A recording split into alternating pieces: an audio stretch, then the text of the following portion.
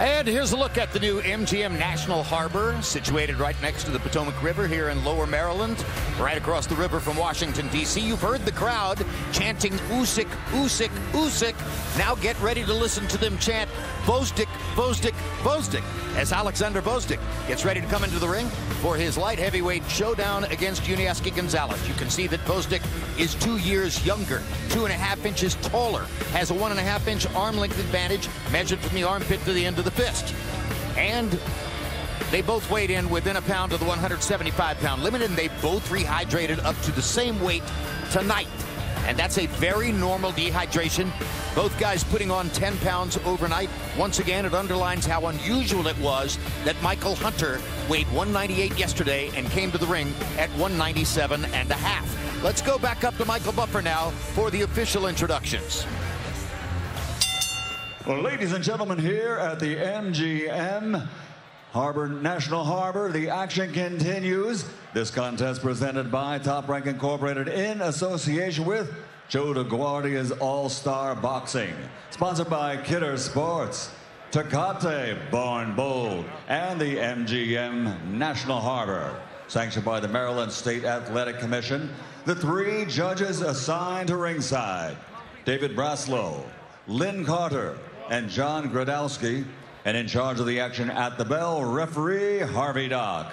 And now, 10 rounds of boxing in the light heavyweight division. On the line, the NABF and vacant NABO light heavyweight championships. Introducing first, fighting out of the blue corner, wearing blue with gold, official weight 174.8 pounds. His professional record, an excellent one, consisting of 18 victories, including 14 wins by knockout, only 2 defeats. Originally from Pinar del Rio, Cuba, but now living, training, and fighting out of Miami, Florida, USA. He is Usyk, the Monster Gonzalez. And across the ring, fighting out of the red corner, wearing black with silver, official weight 174.2 pounds. His record, a perfect one. 12 fights, 12 victories, including 10 wins by knockout.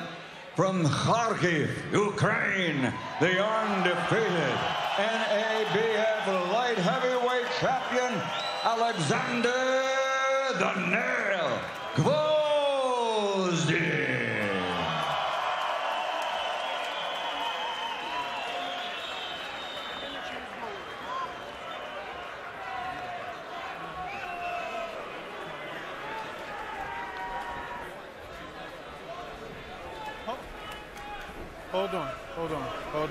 Hold on, guys. They don't have the scorecards. Hang on, relax.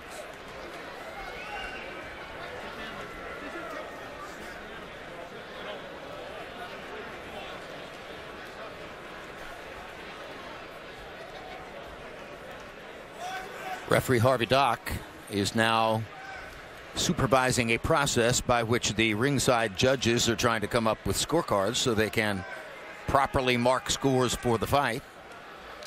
As we mentioned at the beginning of the show, this is the first time that HBO Sports has ever covered boxing matches in Maryland. We've been doing it since the late 1970s, so it's almost 40 years of boxing on HBO, and we've never been here before. Guys, we received the instructions earlier. Harvey Dock is a veteran New York referee. Protect yourself at all times. Touch gloves. Tocolo Swanson. One this way. This is considered the most evenly matched fight of the night.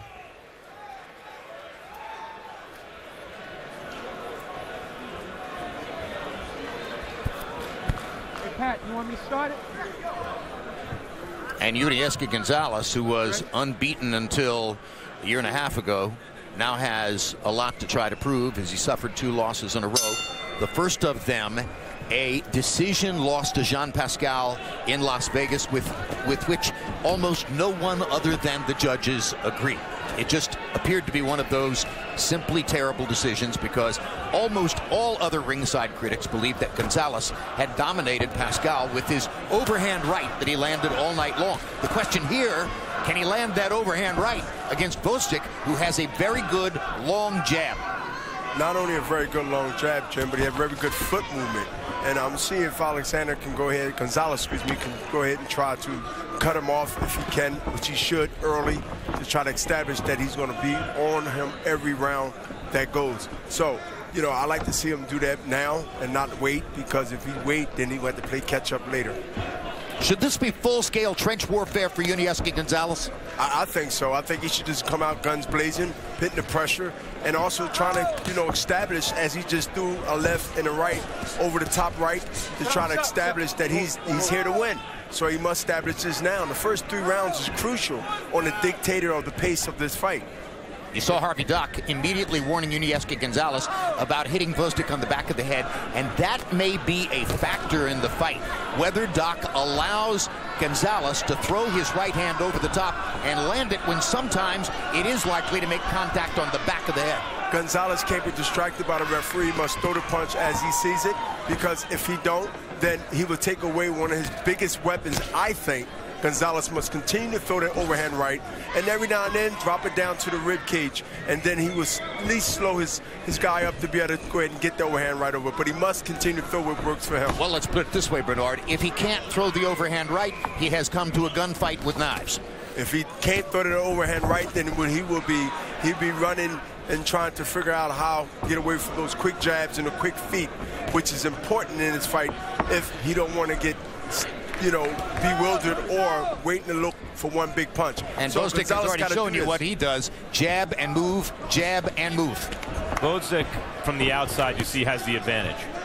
And Gonzalez wants to get inside, but there's a danger zone coming in, because that middle distance, Gvozdyk is also very dangerous. So you got to get through Gvozdyk's offense in order to get inside. And Gvozdyk's also shown against Muhammadi and others that if you try to negotiate that distance and aren't very careful, he can knock you out.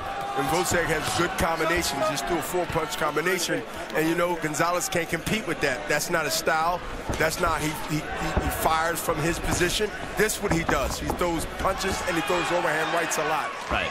Gonzalez told us yesterday he needs to brawl, but intelligently brawl. Good little flurry there by Oleksandr Gonzalez, who got off the 4-punch combination. Now Gvozdyk comes back and lands a solid left hook. Good first round.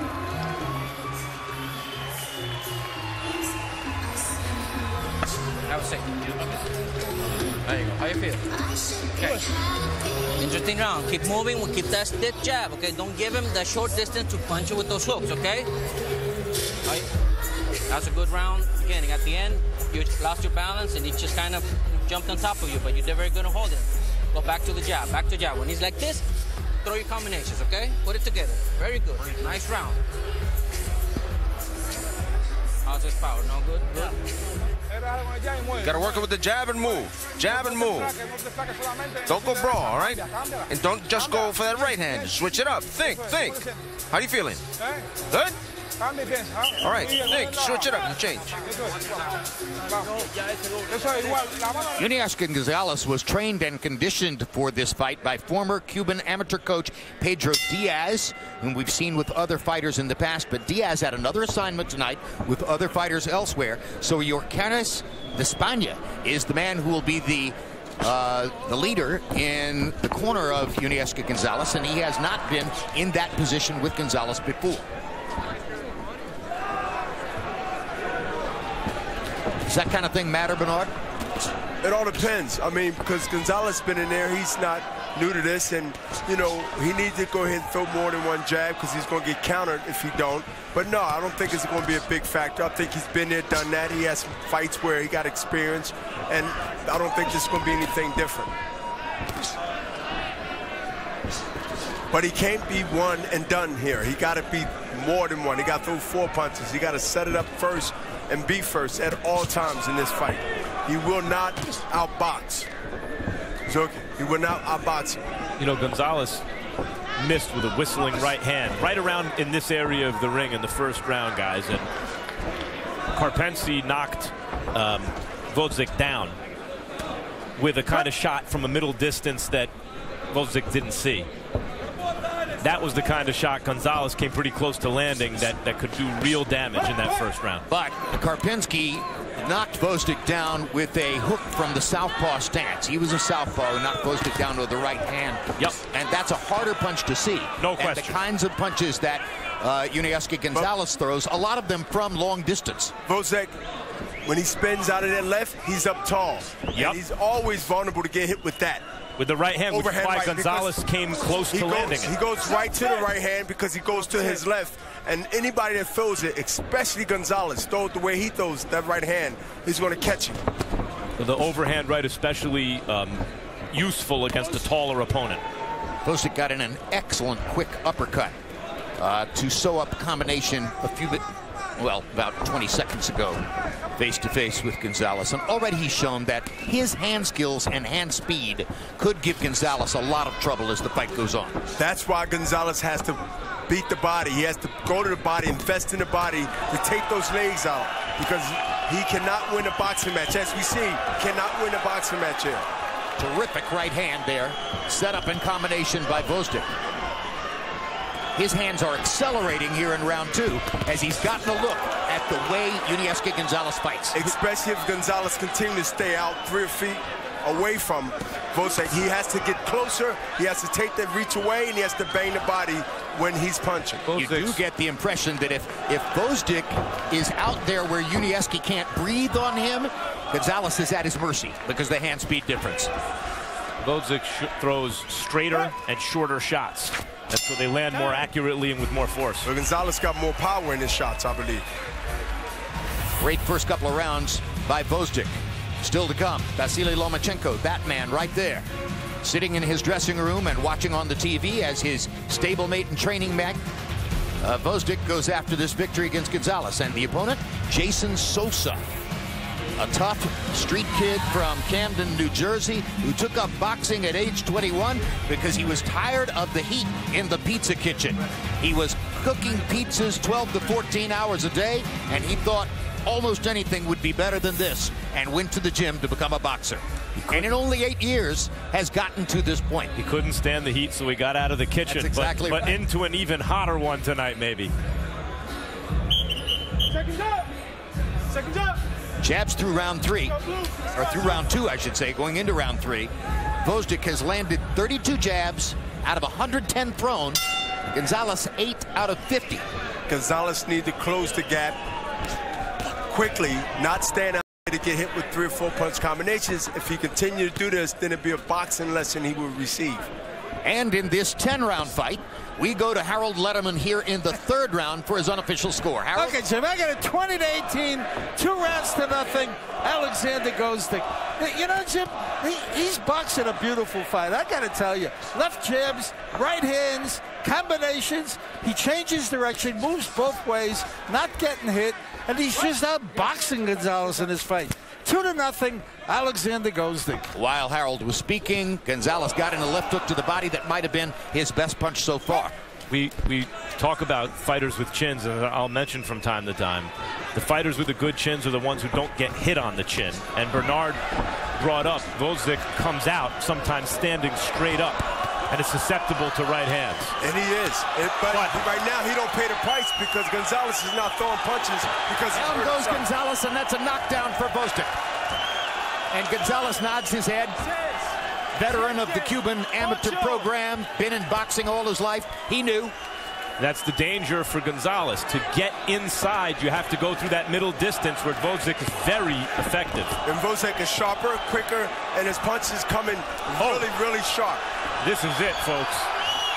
This is a potential signature performance for Oleksandr Gvozdyk, who's having it all his way against Gonzalez. Some people thought that Gonzalez would be too strong and too big a hitter for Gvozdyk. Right now, Gvozdyk is wiping the canvas with him. That was not a knockdown. Gonzalez has no legs. He's cut, his nose bleeding, and you know, it's just matter of time right now. Fight's over, guys. Well, you got to let his hands go more, Max. Because if you don't let his hands go more, Gonzalez is going to grab him and hold him. But he has to right now let his hands go good. Let him go fast from top to bottom. If Gonzalez gets out of this round, it's a miracle. He is a determined, self-confident fighter, but he has been swamped by Gvozdyk's hand speed.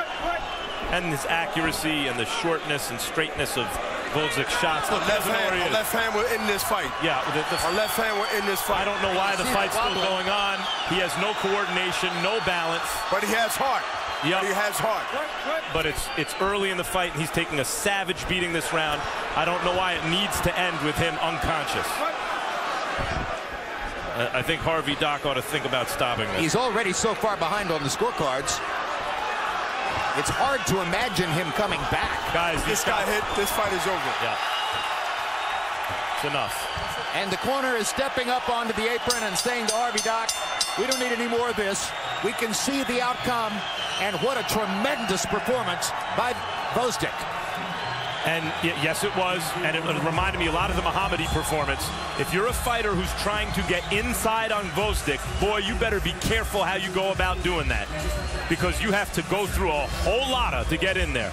If you're not going to get inside, how can you beat him with all that speed and maneuverability from the outside? Right, you got to get in. You just got to figure out how to do it. You have to figure it out, and you have to have a lot of heart and a lot of skill to get in there. Because if you just walk in there, you'll see what happened to Gonzalez. I'm not surprised that Gvozdyk won. I'm shocked at the way he won. Exactly. I'm shocked, too, because I knew this fight was going to be tough, but I didn't know it was going to be that one-sided. Oleksandr Gvozdyk got a TKO over Isaac Chilemba in his last performance on the undercard of the first Ward Kovalev fight. Chilemba's not an easy guy to put away, but he was able to do it. Now he has another feather in his cap. He has another big feather in his cap because Gonzalez is not an easy guy to knock out. But let's take a look at the first knockdown coming up as Gonzalez tries to figure out what hit him. It comes from the jab. It comes from the jab. The jab set it all up, and then the combinations after the jab. And after he realized he had Gonzalez hurt, he finished him. And that's what most young fighters or fighters at a stage where they're ready to take the big step finish to do. But he done it, and he continued to keep throwing punches to end the fight. Gonzalez was so tough, he hung in there as long as I was shocked he lasted that long to hang in there. But eventually, he was going to get hit with one of those punches that was coming. The right hand off the jab really didn't land, but the right hand, because Gonzalez is now hanging in the wind. He's not reacting. He's fighting off of instincts right now, and that's when you get either real hurt or knocked out. So this is an opportunity now for people to take a look at what they see in front of them right now, which is a big fight coming. You saw in that previous picture that Gvozdyk had blood on the back of his head as he was going after Gonzalez. That blood had to have come from Gonzalez's nose and mouth. Yeah, because both didn't get hit. He didn't get hit anytime. So that was the blood coming from Gonzalez's mouth that eventually got on the back of his head and all over the place. All right. That brings Gvozdyk's record to 13-0, and standing in front of me now, Michael Buffer with the official particulars on the TKO. Ladies and gentlemen, here at the National Harbor, the MGM National Harbor, this contest comes to an end as referee Harvey Dock calls a halt to the bout. The official time, 2 minutes, 55 seconds, round number 3. The winner, still undefeated from Kharkiv, Ukraine, and now the unified NABF and NABO light heavyweight champion, Oleksandr "The Nail" Gvozdyk.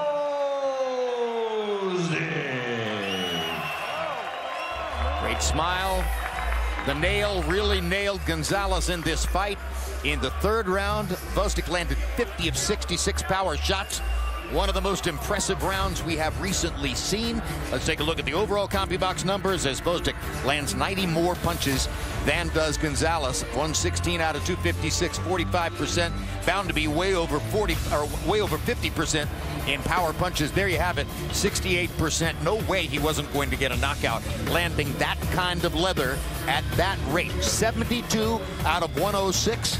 I mean, you can go hit the heavy bag, and you might not be that accurate. And the heavy bag might hit you back because that That's unbelievable. Is not going to get you there. And 44 out of 150 jabs, 29%. That's another extraordinarily high percentage. That was an amazing display of ring skill by Oleksandr Gvozdyk. And accuracy and poise for the fights that he had on his resume is really, really a fresh breath of air in this weight division to see that. Max Kellerman stands by in the ring with Oleksandr Gvozdyk. Congratulations, Alexander. A sensational performance. Gonzalez had 2 losses coming in, but one of them was a robbery. He beat Pascal and got robbed. And the other one was a majority decision loss to Shabransky, a tough, close fight. This turned out to be a mismatch. How did you do it? I don't know. You know, my plan was to wait a little bit and start to be more active in the late rounds, but I saw this change. I catch him and I didn't let him go. So this just happened. I'm happy. You seem to be at your best when your opponent is coming toward you, enabling you to get off your offense when they're on their way in. Why is that? I don't know. You know, like, I did a lot of work before this fight, and I was ready for pressure, and I was ready or moving or stay in front of him. So I just, when I felt that I am in danger, I was moving around him. When I started feeling that I can't stop him, I just stood in front of him. Because we've seen boxers who can box well from a distance, but when the opponent is coming toward them, they're not throwing those punches with what Mike Tyson would call bad intentions. Yes. You're throwing your shots with bad intentions. Was the point here to get the knockout win? Yeah, I start feeling the smell of blood, so I just did my job. We've seen you on the deck from a right hand, though it was against a southpaw, and he seemed to want to catch you with his right hand, threw some whistling overhand rights. One in particular seemed to just miss you in the first round. What was your thought about taking away his right hand? You know, I got a good lessons when I was fighting with Karpenzi, so I was working on it. I also watched a lot of Unievski's fights, and I saw that his very best weapon it's his wild right hand. So I was working on it on this mistake. On the same card with your stablemates Usyk and also, of course, Lomachenko, the odds of having the most impressive performance of the night are not very high, and yet you may have just done it. Let's see what Lomachenko looks like. What are your thoughts about that? I'm very, very honored to fight with all my friends and all these guys in the same card. I'm very happy. It reminds me our past times. So I want to say congratulations to my friend Alex with impression victory, and I hope I want to wish luck for my another friend Vasily Lomachenko. I hope it's gonna be a fight without surprise. So I wish him luck and win this fight. Alexander, you're a light heavyweight. The top of the division, of course, is Kovalev and Ward, or Ward and Kovalev. We'll see after the rematch. Very close first fight. What is your plan in the immediate future? Do you think you're ready right now after that performance to challenge the very top of the 175-pound division? Yeah, I feel that I'm ready, and I'm just waiting for opportunity when I get the chance to fight for the title. That doesn't matter against who. I wish Sergey Kovalev luck in his future fight. I hope he's gonna finish what he didn't finish in the last fight. So I'd not prefer to fight against Kovalev, but it's gonna be necessary, I will. You finished that fight so unexpectedly early. Let's see if Lomachenko's ready to go. Thank you, Alexander. Tremendous performance. Jim? And you're sitting at home thinking, that guy speaks better English than the other Eastern Europeans I'm watching. Well, he chooses to live with his family in Oxnard, California. He does not go home to Ukraine between fights, as do both Usyk and Lomachenko, and that may stand him in good stead in a variety of different ways. Now let's take another look at the end of the fight. And here is Usyk really torturing Lomachenko as Gonzalez, as Gonzalez had completely lost his balance. And now you see the corner coming up onto the edge of the apron to let referee Harvey Dock know that they didn't need to see their fighter go any further against the red-hot Oleksandr Gvozdyk. So 2 fights in the books with our main event.